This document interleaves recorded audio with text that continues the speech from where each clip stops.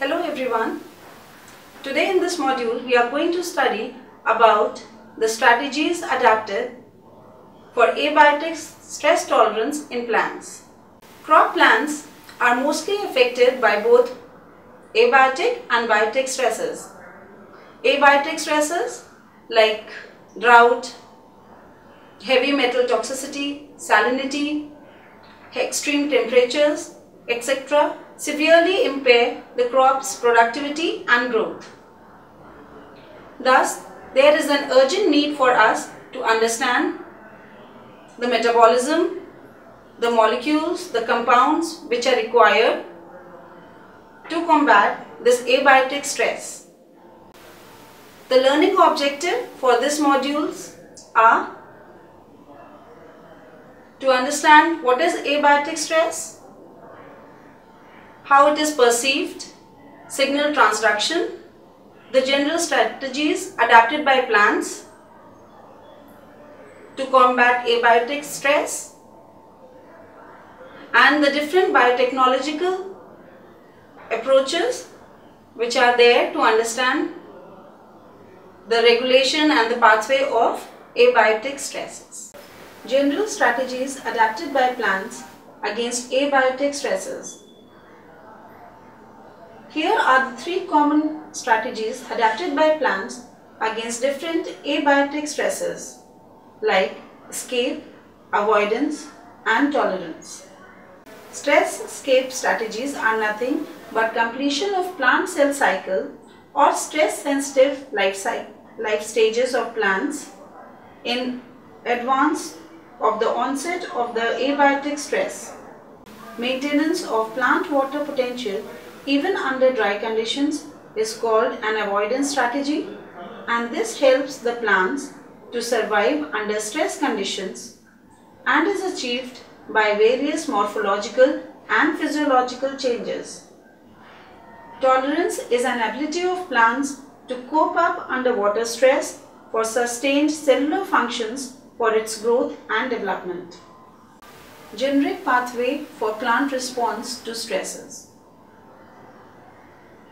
This schematic diagram represents the generic pathway for the plant's response to different stresses. First, the extracellular stress signal is perceived by the membrane receptors such as GPCR, that is G protein coupled receptor, ion channels, and RLK or receptor like kinases. Then it activates the signaling cascades intracellularly, including generation of secondary signal molecules such as calcium, inositol phosphate, abscisic acid and ROS, that is reactive oxygen species. Subsequently, the signal cascades result in expression of stress responsive genes, both early transcription factors or late genes, the products of which can provide the stress tolerance directly or indirectly. Thus, overall, the stress response could be a coordinated action of many genes which may crosstalk with each other. Abiotic stress signal transduction may take place either by abscisic acid dependent or independent pathways to regulate multiple stress responsive genes. This is the schematic representation of ABA dependent and independent pathways of stress signal perception and gene expression at cellular level in plants based on the established concepts. The ABA dependent pathways are under the control of an ABRE element and BZ transcription factors, whereas independent pathways is controlled by MYC and MYB family of transcription factors. Here is the list of different genes involved in plant responses to different kinds of stresses. These genes can be grouped into functional genes and regulatory genes. Functional genes include those which are involved in synthesis of osmoprotectants and antioxidants, whereas the regulatory genes include transcription factors such as the ABREBs, BZ, DRED family, NAC family, MYB and MYC family. These regulatory genes exert their action due to presence of cis elements at the promoter regions of abiotic stress responsive genes. Here is the list of different proteins and enzymes involved in plant response to different kinds of stresses.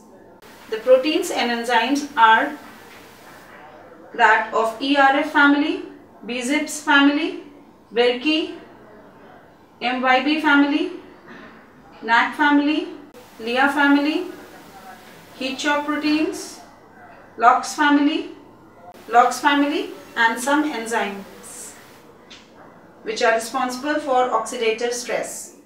Here is the list of different metabolites and hormones involved in plant responses to different kinds of stresses. Some of the common metabolites and hormones are abscisic acid, salicylic acid, jasmonic acid, polyamines, proline, phytoalexins, terpenes, phenolic compounds, alkaloids, ROS, and some unsaturated fatty acids. Crop plants and their respective cultivars transformed with glycine betaine synthesizing genes. Glycine betaine is a quaternary ammonium compound, electrically neutral over a wide range of pH values and is an excellent solvent in water. Glycine betaine has 3 methyl groups with quaternary ammonium group, enabling its interaction with hydrophobic as well as hydrophilic compounds to stabilize the membrane proteins. Several species of plants, algae, and microbes synthesize glycine betaine. The cultivated plants like spinach, wheat, and sugar beet, and other organisms such as halo-tolerant cyanobacteria, E. bacteria, Arthobacter globiformis, etc. are known to synthesize glycine betaine. But several economically important crop plants such as tomato, rice, potato do not synthesize glycine betaine and are called as non-accumulators of glycine betaine. Here is a list of crop plants and their respective cultivars transformed with GB synthesizing genes. Proline is the extensively studied osmolyte proposed to function during drought and stressful situations of plants. Besides osmotic adjustment, as a sink of energy or reducing power, protector of plasma membrane, a source of carbon and nitrogen, or hydroxyl radical scavenger. Proline is known to increase during abiotic stresses as compared to normal conditions. This is due to induction of proline biosynthesis genes, signaling molecules, ABA and calcium-mediated phospholipase D, and also presence of stress-responsive cis elements in protein biosynthesis pathway genes. Here is the list of transgenic plants developed by enhancing proline accumulation and abiotic stress tolerance. This is the schematic diagram of abiotic stress-induced ROS production and cell death. Like other stresses, abiotic stresses also have secondary effects such as oxidative stress due to production of ROS via singlet oxygen superoxide, hydrogen peroxide, and hydroxyl radical.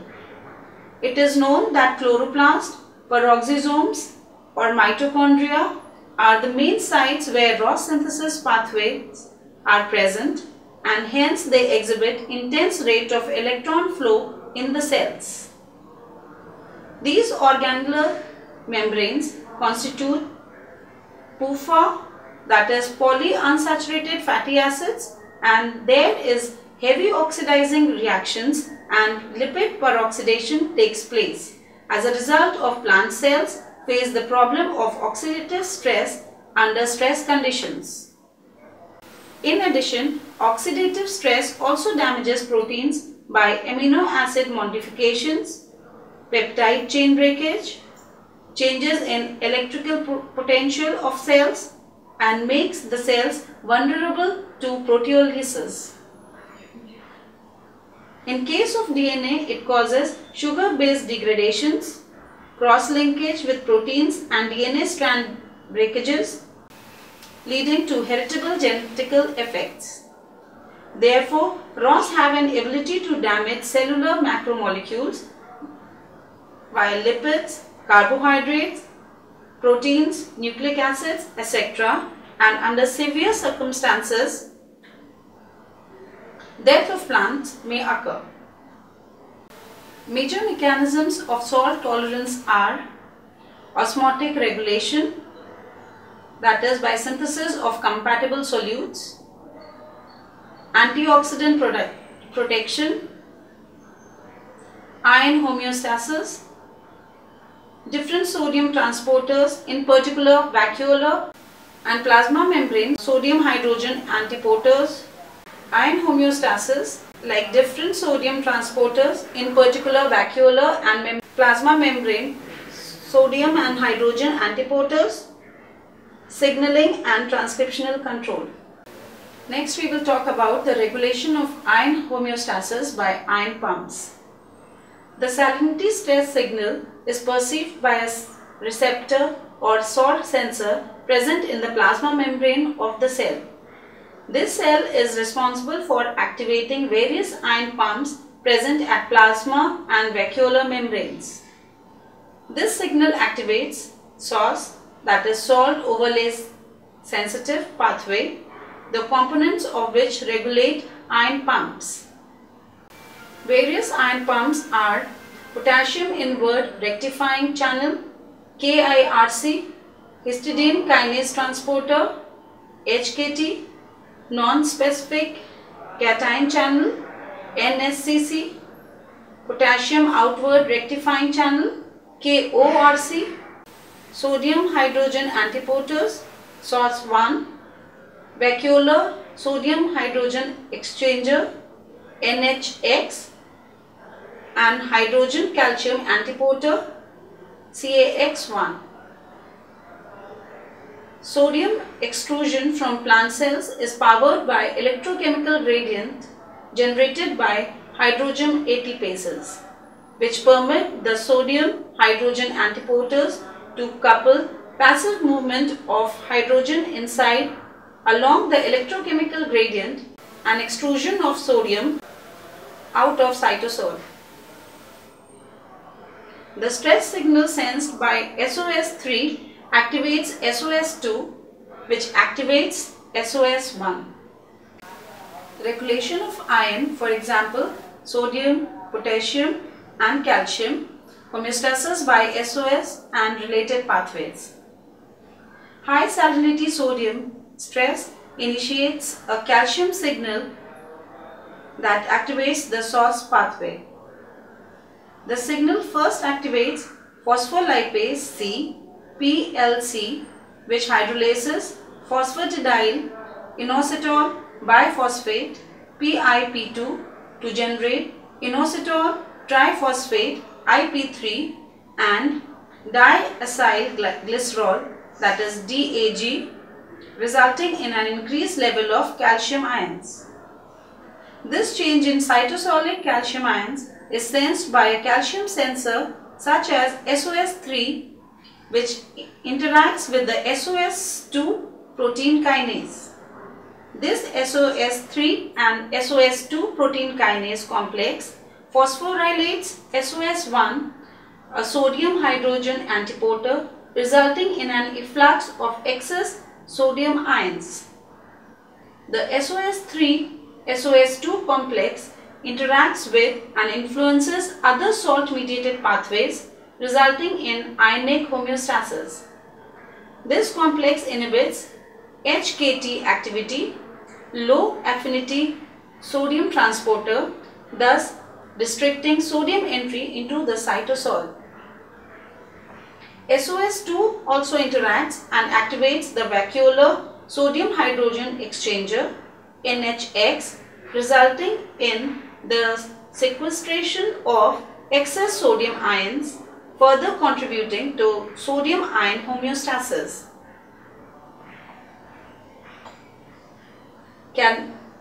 Calnexin and calmodulin CAM, or other calcium binding proteins can also interact and activate the NHX or other transporters. The hydrogen calcium antiporter CAX1 has been identified as an additional target for SOS2 activity, reinstating cytosolic calcium homeostasis. ABA is synthesized from beta-carotene via the oxidative cleavage of neoxanthin and conversion of xanthosine to ABA via ABA aldehyde. Stresses including salinity stress stimulate ABA biosynthesis and accumulation by activating genes involved in ABA biosynthesis pathway, which itself could be mediated by a calcium-dependent phosphorylation cascade. ABA can also upregulate the expression of ABA biosynthesis genes via calcium signaling pathway. Transcriptional regulatory network of cis-acting elements and ABA-dependent transcription factors involved in salinity stress gene expression. Lastly, let's talk about the transcriptional regulatory network of cis-acting elements and ABA-dependent transcription factors involved in salinity stress gene expression. Osmotic stress signaling generated via salinity stress seems to be mediated by transcription factors such as DREB2A, DREB2B, AREB1 and MYC or MYB transcription activators which interact with DRE or CRT, ABRE and MYCRS or MYBRS elements in the promotion of gene expression respectively. Arabidopsis MYC2 and Arabidopsis MYB2 act cooperatively to activate the expression of ABA-inducible genes such as RD22. Transcription factor binding sites are represented as rectangles at the bottom of the figure. Salinity works mainly through the SOS pathway, reinstating cellular ionic equilibrium. To summarize, we can say that studies which are involved in studying the strategies adapted for abiotic stress tolerance in plants are very important to increase the crop productivity and yield. This is a multidisciplinary field where biochemistry, molecular biology and genetic engineering is involved to enhance and to make the plants tolerant to abiotic stress. Thank you.